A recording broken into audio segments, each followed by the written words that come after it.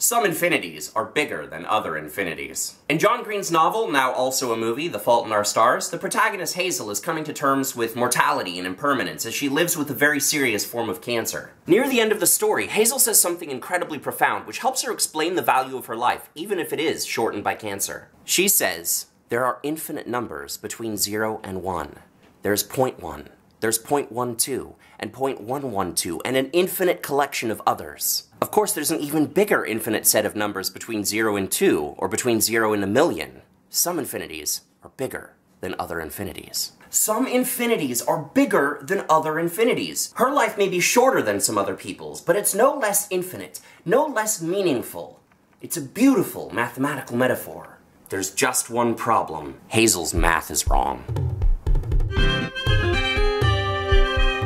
The third chapter of the Gospel of John contains perhaps the most famous verse in all of the Bible. "For God so loved the world that he gave his only Son, that those that believe in him might not perish but have eternal life." John 3:16 is regarded as a microcosm, a gospel within the gospel, and therefore it's become popular to use it as an evangelistic tool. Christians scrawl John 3:16 on billboards, on their clothing, on their cars, and football players write it on their eye black. And the form of Christianity most associated with this kind of evangelism likes to add a heaping dose of hellfire to accompany the promise of eternal life. It's a portrayal of the gospel I find deeply unconvincing, based on a cosmology I know to be incorrect. There's no hell under the earth, and there's no heaven above the sky. Beyond our sky is a vast universe with no edge, containing galaxies beyond counting.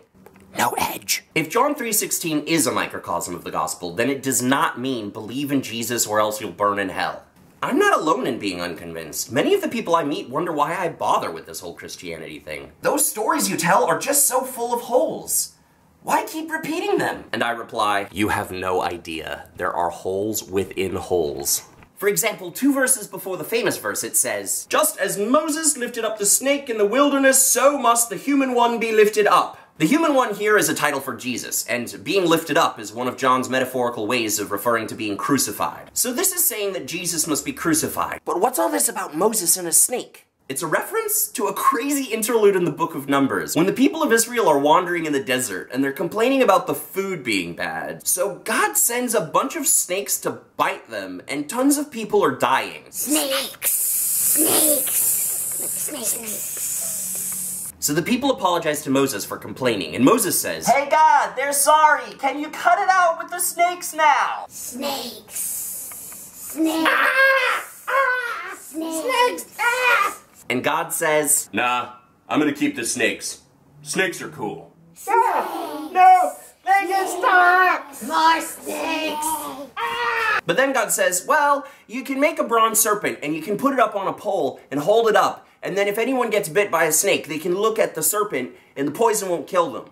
They'll live. So when I read this story about Moses and the snake, it just seems to confirm some of the worst perceptions of Christian theology. That God creates these artificial problems just so that God can provide arbitrary solutions which don't really seem that helpful at the end of the day. But there are holes within holes. I haven't finished finding fault with this story yet. The other time that the bronze serpent is mentioned in the Old Testament is in 2 Kings, where it's given a name. It's called the Nehushtan. Nehushtan. Many centuries after Moses, a king named Hezekiah had a problem with the people of Israel and Judea worshipping at shrines besides the temple in Jerusalem. One of these shrines is where that bronze serpent, the Nehushtan, was preserved. People were burning incense to it and praying like it was an idol, so Hezekiah had it crushed. The Nehushtan basically ended up becoming another golden calf, another replacement god. So when we connect that back to the part where John is saying that Jesus is going to be lifted up like the Nehushtan, does John realize that he's comparing Jesus on the cross to an idol? What are we supposed to do with stories that contain so many flaws? When John Green wrote Hazel's insight about infinite sets in The Fault in Our Stars,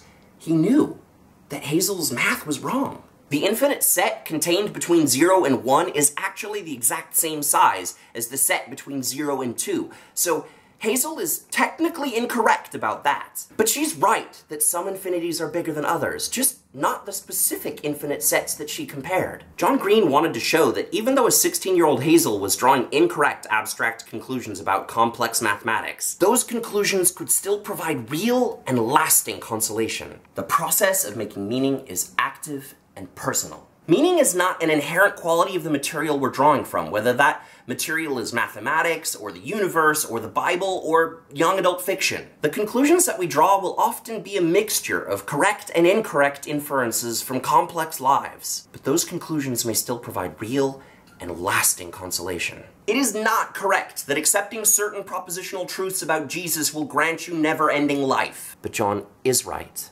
about God loving this world. And John is right that Jesus exemplifies that love. And John is even right that trusting Jesus leads to an eternal life, so long as you remember that some eternities are longer than other eternities. Be grateful. You have been given forever within the numbered days. Thank you for watching. I hope you'll like and subscribe and comment and share this around. In case it wasn't clear by now, I'm following the Revised Common Lectionary, and you can find links to further study the scripture passage down in the thing below. I want to say thank you to John Green for writing such an excellent novel, and to Hart for helping him clarify and express such a beautiful idea. Don't forget to be awesome. Ah! No! Ah, make it stop! More snakes! Ah! Why? Alright, good job everyone.